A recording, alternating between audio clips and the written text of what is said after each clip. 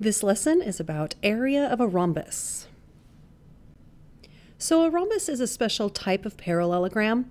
You can use the area formula for a parallelogram if you want to, if that's the information that you're given. However, usually for a rhombus, you are given the diagonals instead. So here's a rhombus, and I'm given the diagonals here. And what I want you to notice is that if you were to double the triangles out, like so, then you'll notice that what you have here is a rectangle. And if you remember that diagonals cross at a perpendicular, so if you were to double those out, you would have 4 right angles here, which does indeed make a rectangle. Now, how do you find the area of a rectangle? Well, you'll notice that this length here is the same as the diagonal here. And you'll notice that this length here is the same as the diagonal here. So if you were to find the area of the rectangle, you would simply do base times height, which is diagonal 1 times diagonal 2. If you are to find the area of the rhombus, however, then you'll notice that we take our diagonals and we multiply them together just like we did for the rectangle, except for now we need to divide it in half. Since we doubled it out, we need to divide in half our d1 times d2.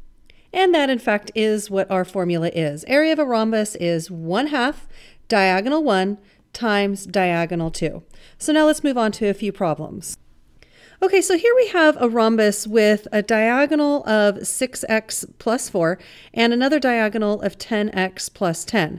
So what we're going to use is our area formula for a rhombus. Area is 1/2 diagonal 1 times diagonal 2. And now we're going to plug in what we know.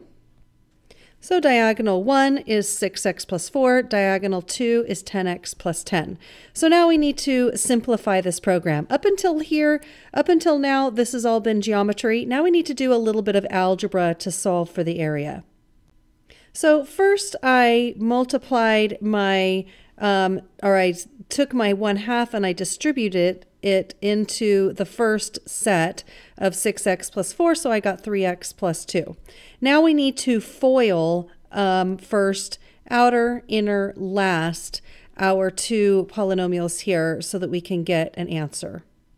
So I get 30x squared plus 30x plus 20x plus 20, and now I need to simplify by combining like terms, and my final answer is 30x squared plus 50x plus 20, all in parentheses, inches.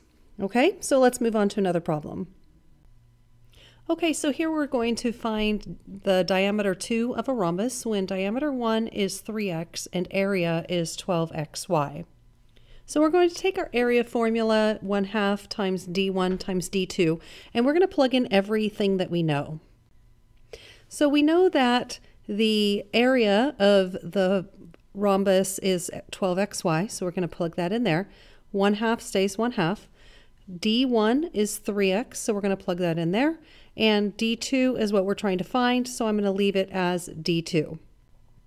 So at this point, what we can do is a couple of different things. We can either take 1/2 of 3 and then divide that out, or what I'm going to do instead is multiply this whole thing by 2, multiply this whole thing by 2. You'll notice that the 2 and the 1/2 cancel, and then you're left 24xy equals 3x times d2, because 12 times 2 is 24. So now what we need to do is just divide out that 3x on both sides. And you'll notice that the 3x and the 3x cancel to a 1, so that goes away. And then all we need to do is simplify this equation right here. And so we get 8y, because 24 divided by 3 is 8, and the x's cancel, right? The x's cancel out right here. And so then we're just left with the y as a variable there. Okay? Okay, that's it. Thanks for watching.